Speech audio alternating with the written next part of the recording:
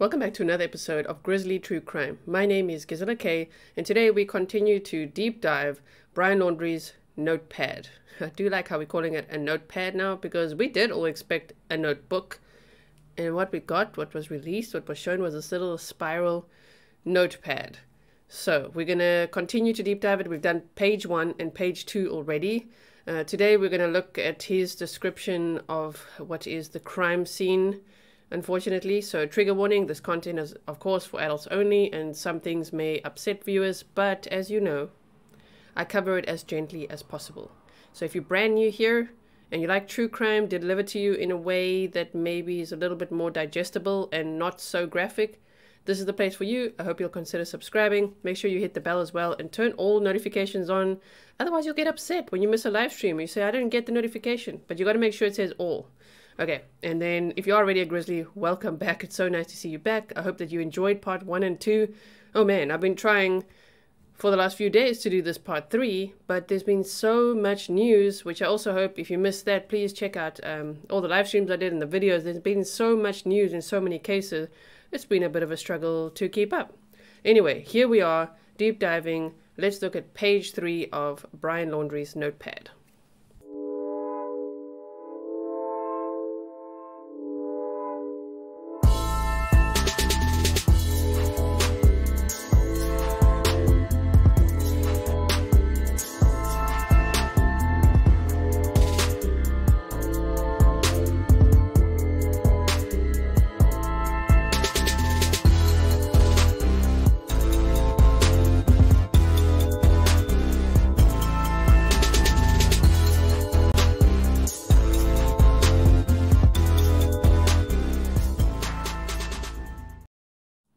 Okay, so let's dive right into it. We're starting from the top of what was released as page 3.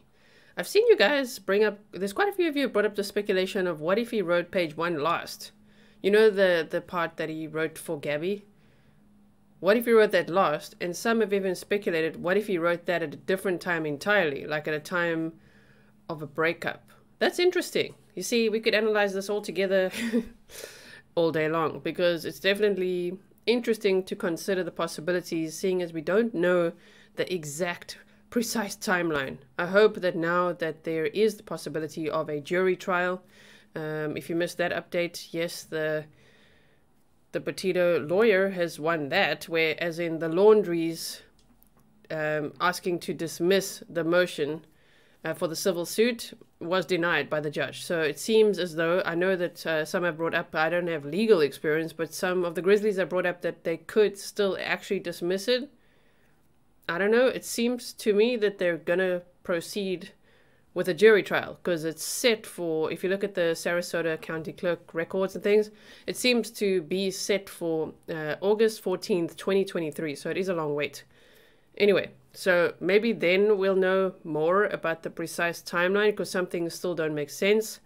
But let's just look at it page by page so that we could try our best to understand when he wrote it, how he wrote it, and what on earth he's even trying to say. Because even though most of it is BS, and some people will not analyze it because they're like, what a load of BS, I want to analyze it because I think if it comes to, if Brian Laundrie was a narcissist, if he was speculatively a pathological liar, or anything like that, or a coward, all of that, there's still going to be there's still going to be little nuggets of truth in what he writes. So that's what I'm very interested in, you know, what his version of events are and what really happened.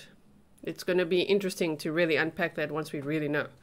Anyway, so he wrote here, they loved as much, if not more, than me. So if you remember, page 2 ended with his parents. This is a shock to his parents as well, and a terrible grief. So here he says, they loved as much, if not more than me. That is already So he describes Gabby as the love of his life. However, he's here saying that his parents might have loved her more than he did, which is so crazy. It's just such an exaggerated statement, right? They loved as much, if not more than me, as if they're these amazing, loving people, which we have not seen. We have not seen that side of them at all, right? A new daughter to my mother, an aunt to my nephews. So this to me is interesting because you can definitely see there's a strong bond that he had to his mother, more so than what I've witnessed with his dad. I don't want to really say too much speculating about Chris Laundrie. I don't want to say because we don't know, but I would assume that Brian Laundrie has endured some trauma in his life. And it just seems to me there's similarities I can draw from other cases I've studied where I'm like, you know, maybe the dad was quite strict, let's say that, quite hard on him. And so mommy was there as the softener. Mommy was there to write the letters, you know, burn after reading and say, I'll cover up for you, I'll help you, I'll, you know, all that kind of stuff. So to say a new daughter to my mother, not to my father, just to my mother, new daughter to my mother, okay, an aunt to my nephews. What about a sister-in-law or a sister to my sister? He has no connection from his letters to his sister. That's pretty evident. Or his father. Interesting. And of course, he doesn't talk about any other family members. So only his mother and his nephews. That's who was important to him. And we can kind of see that. I know his Instagram is now deleted, but remember, he did post photos with his nephews. Even the last photo of him alive from Fort DeSoto, remember that? If that was taken at the time, which Cassie shared and said this was taken at the time. So if we assume that's true, was him with his nephews. So I feel like that Fort DeSoto trip was also maybe time for him to see his nephews for the last time. It could be as simple as that. Like, let's meet over there and you could see them for the last time. And off he went to the preserve. Probably the family thinking, yeah, you're going to hide out for a while. And don't worry, we'll help you. You know, if they catch you, we'll help you. I think that's what the letter was about. Go and hide out there in the Big Slough Preserve or Mayakachi Creek Environmental Park. Go hide out there. We know it's your favorite spot.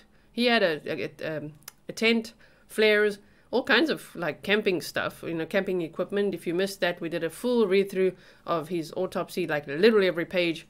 I made visual representations and presentations for you so that you can easily remember all the items that were found and from exactly which distance from his skeletal remains. So that's why I'm referring to the tent. If you didn't know he had a tent, there he did. He had a tent and flares and everything. And a little box with photographs and then, of course, the notepad. So, you know, I think that they met up at Fort DeSoto thinking, okay, he's going to go away. Uncle Brian's going away for a little while. No one knowing they're never going to see Uncle Brian again. Man, I feel so sorry for those kids, for Cassie's children. They must be so traumatized by all of this. They lost Auntie Gabby. They lost Uncle Brian. They lost their grandparents because Cassie said that her parents are not talking to her anymore. Wow. So then it says, please do not make this harder for them. Okay. Right. Please do not make this harder for them. But them, he would be referring then to his mother and nephews. Okay. Or his parents from the previous sentence from page 2. Please do not make this harder for them. This, again, he calls it this. He refers to the murder as this. Many times in this notepad. This occurred as an unexpected tragedy. You wish it was an unexpected tragedy, Brian?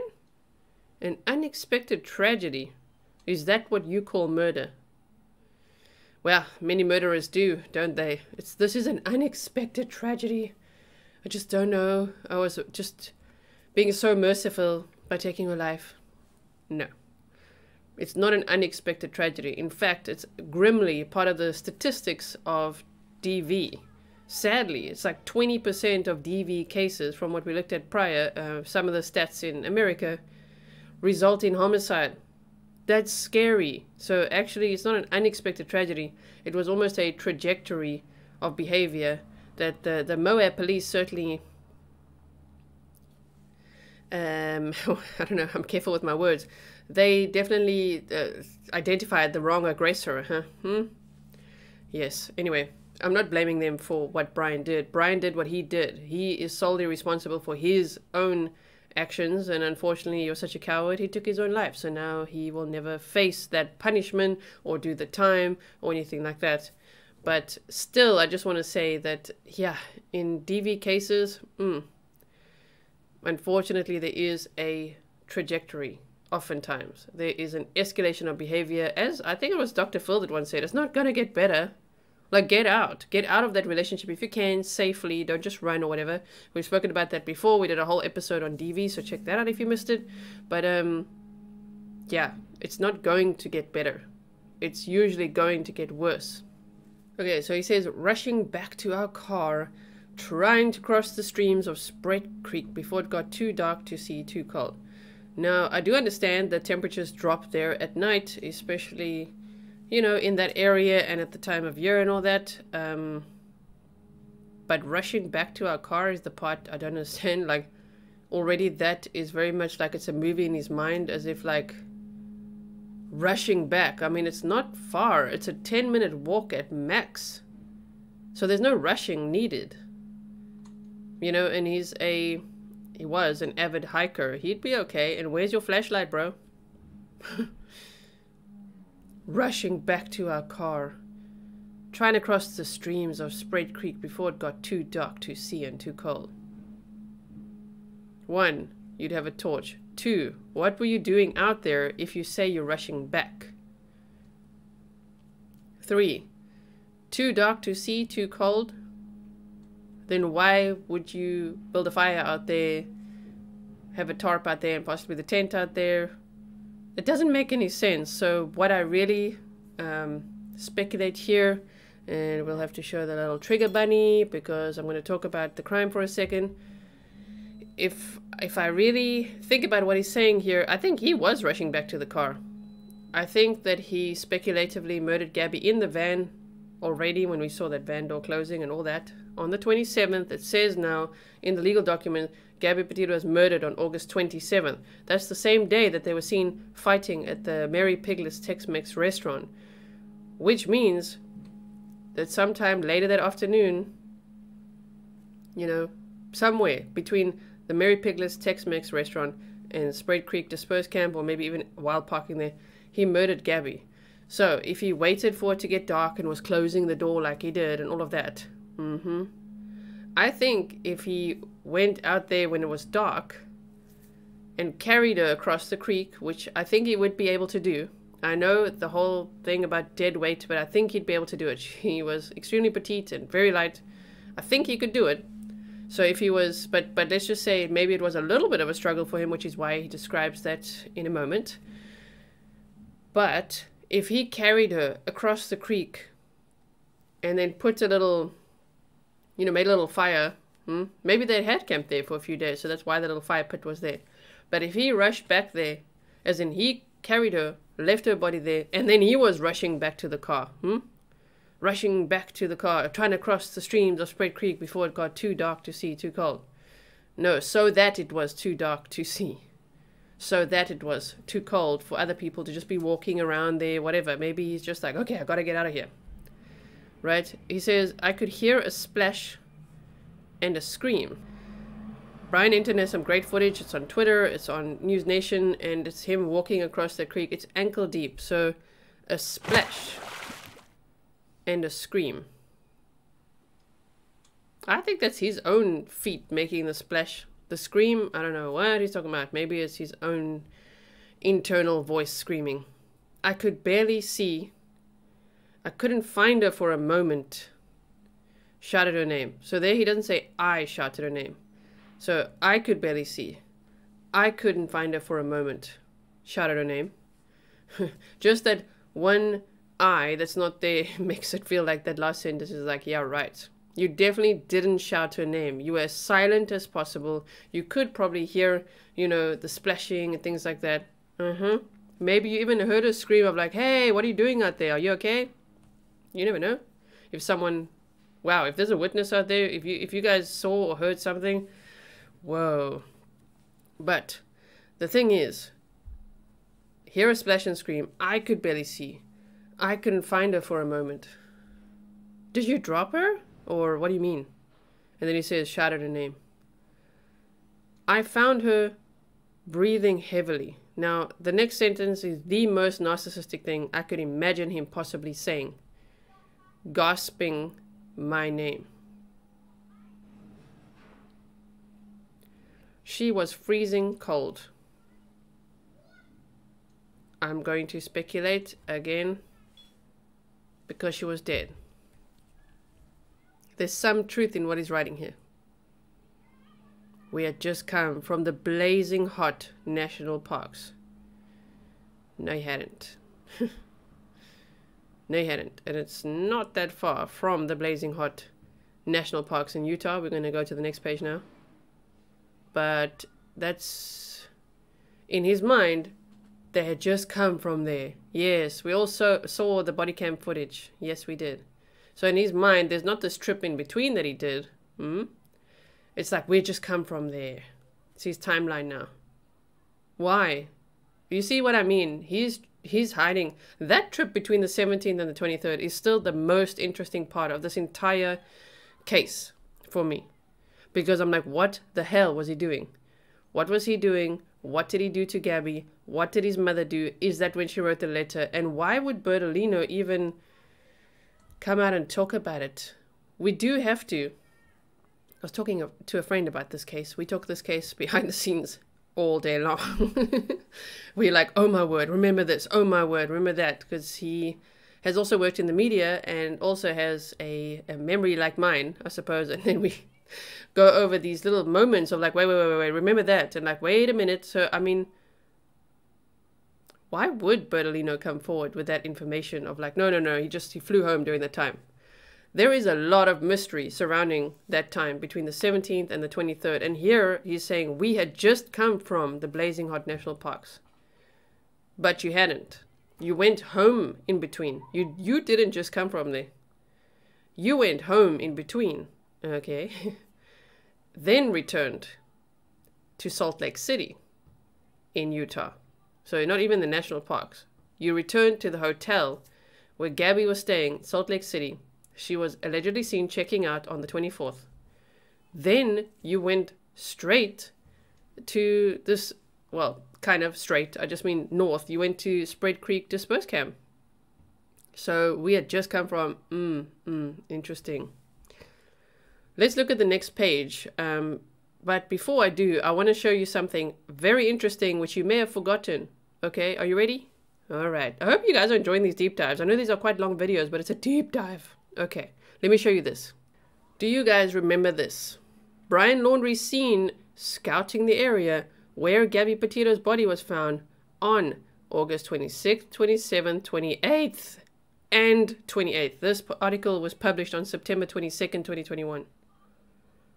Yes, 3 days after her body was found.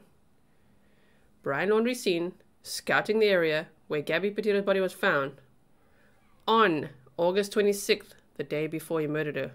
On August 27th, the day he murdered her. And the 28th, so he went to check on her remains? Whoa. Let's quickly have a look at this. Grand Teton National Park, Wyoming. With Gabby Petito confirmed dead and her fiancé Brian Laundrie on the run, mystery is intensifying in the van lifer vlogger case that has rattled the nation and the world. While searchers are on for the 23-year-old Laundrie, a person of interest in the murder case, a shocking claim has been made by the tipster who helped the police find Petito's body. According to Jessica Schultz, and we did look at all her videos, I believe it was on TikTok, so if you missed out on that, please check out my Gabby Petito or Brian Laundrie playlist.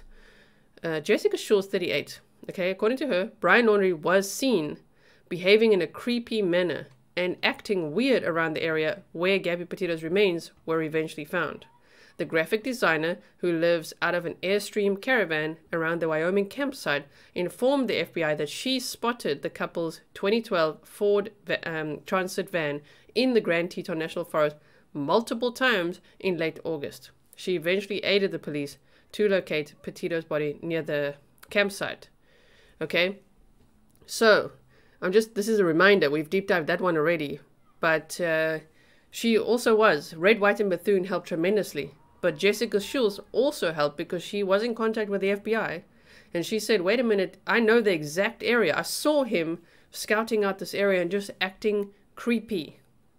The way she saw him behaving, the way he parked the van, which I believe was on the 27th. She said it was so weird. And she was like waiting to see like, what are you going to do? She was trying to like pass him and he was like busy parking. And she like kind of waved and she said he was alone. So Gabby was speculatively in the back of the van, you know, possibly very injured or no longer alive. Oh boy. So, 26th, 27th, and 28th. Okay, now let's continue. Okay, so this page starts with in Utah because it follows on from the previous page, which says we just come from the blazing hot national parks in Utah. The temperature had dropped to freezing and she was soaking wet. I worry about that because it feels like it might be because he dropped her in the water while trying to carry her across the creek. I carried her as far as I could down the stream. Now he says towards the car. I believe he means away from the car. Stumbling, it's just one change of a word. Away from the car changes everything. You see what I mean? Away from the car. Well, away from, towards, away from, 2 words. Some people be like, that's 2 words. Okay. Away from the car, stumbling, exhausted, in shock. Why in shock? Because you murdered her? When my knees buckled and I knew I couldn't safely carry her. I started a fire and spooned her as close to the heat. She was so thin. I think he started a fire to make it look like when he left her out there that it's just someone that he left out there. They were camping, they had a breakup. Which could be when he wrote the first page. He might have even written the first page of this notebook or notepad that was released at the breakup point, maybe even between the 17th and the 23rd. However, focusing on this, I think he carried her away from the car in shock, across the stream, maybe dropped her in the water, couldn't find her for a moment, picked her up again, carried on. It must have been exhausting, sure. And then knees buckling, knew couldn't safely carry her. Started a fire, yes, to make it look like the campsite thing. And then the fake texts come in, because then he texted for days between his phone and her phone, therefore simulating what I believe would be a breakup. So that it's like, fine, you stay out there with your friends. You stay out there with your new man. I'm going to just take our van back home and I'm just going to stay there and you find your own way home. Something like that is what I would speculate he may have said. But how sickening is it that he actually did that? Oh my word. Wow. But then he says, I started a fire and spooned her as close to the heat. I worry about him saying as close to the heat. Like how close did he put her to the heat? To try to destroy evidence. She was so thin. Again, I speculate that in between the 17th and the 23rd, he possibly left her stranded at the Fairfields Inn and Suites at Salt Lake City. Possibly. And maybe she didn't have that much access to food as much as she could have freeloaded on the buffet. We've already kind of gone over this. But she was so thin, she could have been so thin from that very terrible time that she had at that hotel. The way that he left her. And I would speculate he already left her in a condition, maybe not even on her face, because she did FaceTime with her parents and everything, apparently, and they didn't say any, just because they didn't say, we don't know, but they didn't apparently say that she, I mean, they would have obviously panicked if she looked a certain way, but maybe it already, maybe you even tied her up. Remember when he said her hands, he's going to say it any minute, her hands hurt and her feet hurt. Maybe he tied her up. Or something. I don't know. We don't know what exactly the sicko did.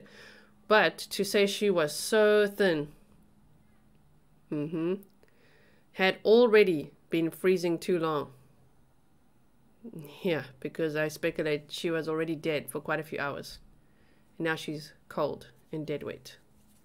I couldn't at the time realize that I should have started a fire first. It's a weird way to say that. But I wanted her out of the cold back to the car.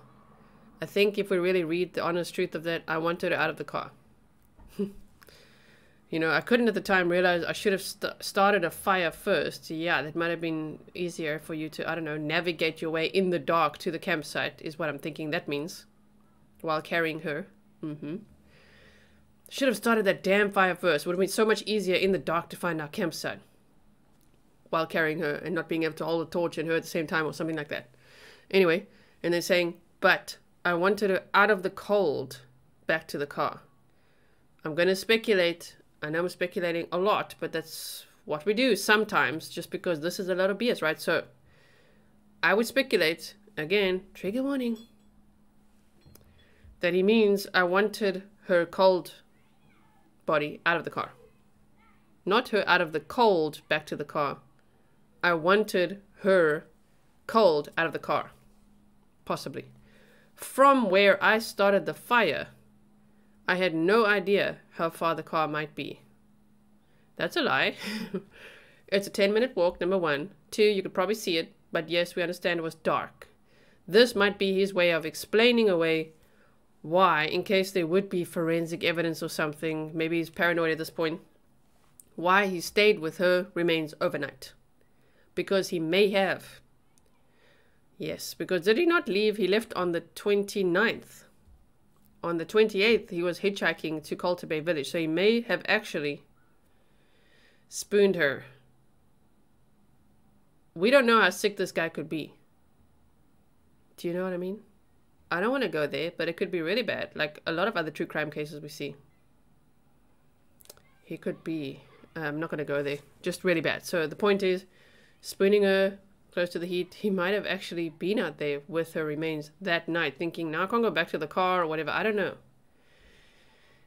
But then he went to Culter Bay Village, walking on the 28th or so, hitching two rides back to camp, saying, you wait, you just dropped me at the gate, bye-bye, thank you so much. Walked the rest of the way to the car, got in the car and left. Okay, so, let's look at the next page. So he only knew it was across the creek. When I pulled Gabby out of the water, she couldn't tell me what hurt. Probably because she was no longer with us. She had a small bump on her forehead that eventually got larger. I think that's the way he's trying to explain away what they might find if they ever found her body. He was hoping they would never find her body. So she had a small bump on her forehead that eventually got larger. Her feet hurt. Her wrist hurt. But she was freezing, shaking violently. While carrying her, she continually made sounds of pain. Laying next to her, she said little, lapsing between violent shakes, gasping in pain, begging for an end to her pain. I feel like there is the possibility that he did something to her involving blunt force trauma and that this could be possible. However, my gut feels telling me that he murdered her in the van and then carried her across the creek. So if we were to consider that option, that's what I mean, we could go through like 4 options each time. But if we were to explore that option, of course, if you want me to explore many other options, I could do that. But if I were to just for a second speculate that he murdered her in the van and carried her across the creek, to say her feet hurt and her wrist hurt, I wonder if that's from dropping her, or if in some way it's from the way he was trying to carry her by like one foot and one arm or something, like dragging her if he tried to pick her up or something. I don't know. Her feet hurt, her wrist hurt, or as I speculated, we don't know what state he left her in at that Fairfields Inn and Suite. But she was freezing, shaking violently. I think this is him now. I think he was freezing. He was shaking violently. So much anger, so much pain. While carrying her, I think that he continually made sounds of pain. Laying next to her, she said little. I think laying next to her, he said little. He was lapsing between violent shakes. I think that he was gasping in pain, frustration, anger, and just like, oh my word, what do I do now? And I think that he might have been begging for an end to his own pain. The own dilemma that he put himself in, of like, what the F do I do? And remember, he called Mama the next day, the very next day. Possibly, I would speculate, in the morning. You know, knowing his mother's routine, and when she would wake up, he would call her in the morning and say, I effed up. Gabby's dead. I need help. And that day, she called Bertolino. And by September 1st, the retainer was paid to Bertolino. And wow, the rest is history, right? In that regard. So she would fall asleep and I would shake her awake, fearing she shouldn't close her eyes if she had a concussion. In my opinion, I think that he would fall asleep, lapsing almost in and out of psychosis, and that he would wake up and then shake her violently, trying to get her awake in a way, like, come on, come on, come on, like, this can't be it. Not because he cares about her, because he cares about the consequences of what he just did. Fearing she shouldn't close her eyes if she had a concussion. She would wake in pain, start the whole painful cycle again, while furious that I was the one waking her. I think that he would wake up freezing, angry, in pain, sad, all kinds of stuff, mixed emotions, right? Just panic, I'm sure. Paranoia, panic, everything. So I think that he would wake up in pain, start this whole painful cycle again, maybe even be furious with her, like, look what you made me do. That's what I'm thinking. Well, furious that I was the one waking her? Or are you expressing a little bit of your own rage there, that he was furious that she made him do this, because he blames her a lot throughout this notepad. Okay, and finally for this episode, if we look at page 6, he says, what we just read, she would wake in pain, start the whole painful cycle again, while furious that I was the one waking her. Okay, then she wouldn't let me try to cross the creek. Thought, like me, that this fire would go out in her sleep and she'd freeze. So are you saying that you were out there trying to keep the fire going and that you put her really close to the heat, trying to destroy evidence? That he couldn't just at that point just leave. He was afraid of her being discovered the way that he left her. He had to make sure that he kept that fire going. I don't know the extent of Gabby's injuries. Oh, you do. Oh, but you do. You know them so well. You know them intimately. He means, I don't know when you guys are going to find her body or if ever. But remember, he allegedly wrote this when he was out at Mayakahachi Creek. So he left home on the 13th. I say it like that because that's according to Bertolino. The Mustang was back at home on the 15th. On the 17th, he was officially reported missing. However, on the 17th was also the day that neighbors around the Laundrie home in the community saw someone who looked just like Brian leaving on foot with a backpack. And if you go and look at previous articles of exactly when Brian Laundrie was reported missing, everybody reported it and said that he left on foot. So the whole Mustang story came in later. And I find that that's kind of what Bertolino and the Laundries do. They muddy the waters with more and more information, layers of, I would say, deception. I think that the parents took the Mustang out to the creek and then collected it, you know, possibly as part of this whole setup to get him out the country eventually or something to help him out. Like, you hide out there, we'll take the car there, we fetch the car, and then we'll just say, ooh, we don't know where you went. But they actually didn't know where maybe he was on the 17th. And speculatively, why do I say the 17th? She was officially reported missing on the 11th. On the 17th, he goes out, speculatively, according to my own personal opinion. Let's say the 17th, he goes out to the creek on foot. And on the 19th, they find her body. I think that's the day he would have taken his own life. And he knew that weekend, oh crap, they're searching for her. So, which is why he wrote this. That's what I think, speculatively. Okay, I could be wrong, and you're allowed to disagree. Remember, we're just thinking out loud together. So to say, I don't know the extent of Gabby's injuries. You don't know the condition in which they'll find her, if they do. And you didn't realize, I think it was on the 17th as well, that Red, White, and Bethune shared their footage with the world. The 17th, you see? Now he was crapping himself. Witnesses came forward.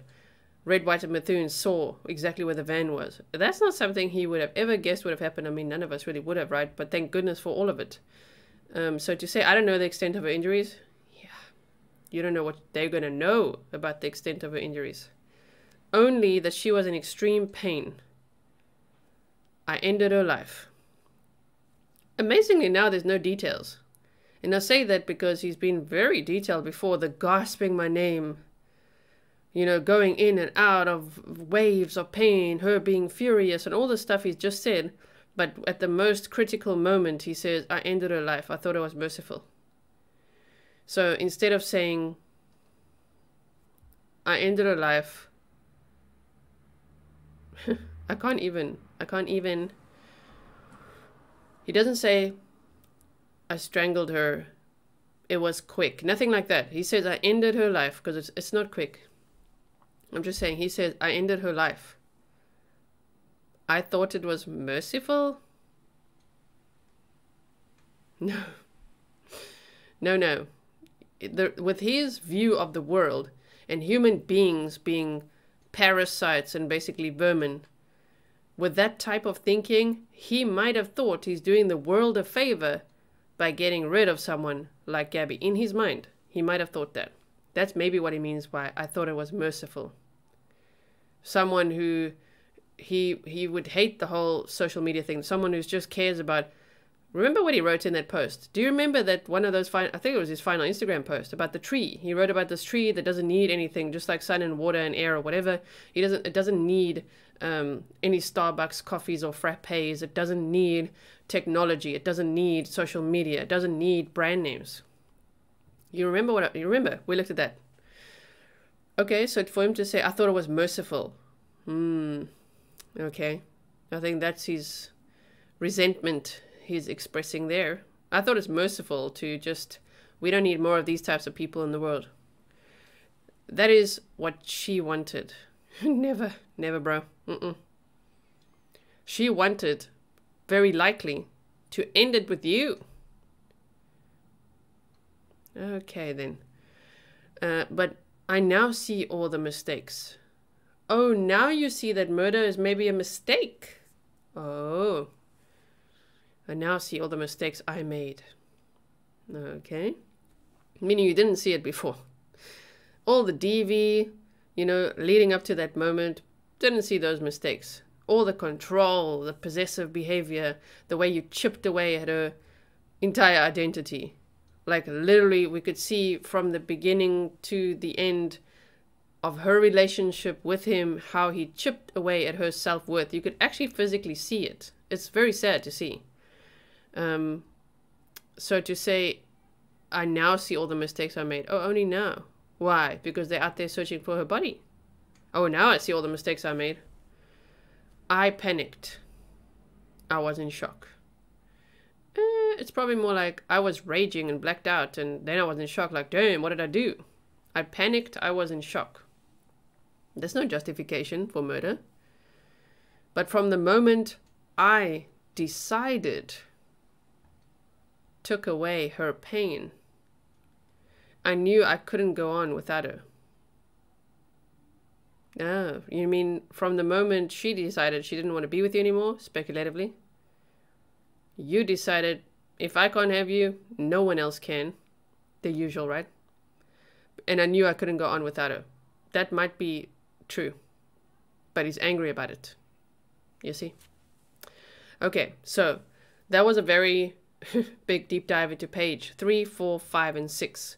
In the next episode, we'll finish this up by looking at page 7 and 8. And I will then show you some information from a handwriting analyst. So I'm very excited for that.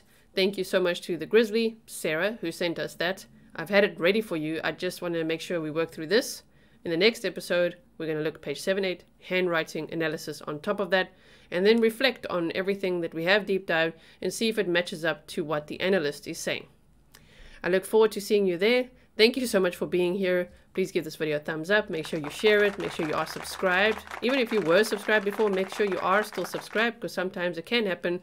Technology, AI, whatever, will unsubscribe you. So make sure you subscribe. Hit the bell. Make sure it's not set to none or personal. Make sure it's set to all so that you don't miss out on upcoming live streams or breaking news live streams or uploads or things like that. And then please leave your comments below. I really look forward to reading your thoughts. Of course, I'm only one person, and yes, I have people helping me, but still, we can't get to all the comments. There's a lot of comments, and my favorite thing to do is to read through them. So sometimes I manage to, like them and heart them. I do my best to do that as much as possible. But just know, I scroll through those comments and I read them all. So please leave your comments and thoughts below. I look forward to reading it. And lastly, please check out grizzlytruecrime.com for all links for everything that you could possibly want, which could be the Patreon, the ways to support the channel. It could be merch links, book links, all that kind of stuff. And there's also a contact form there, which you could fill in if you want to reach me via email easily. All right, so I will see you in the next one. Thank you so much for watching and stay safe.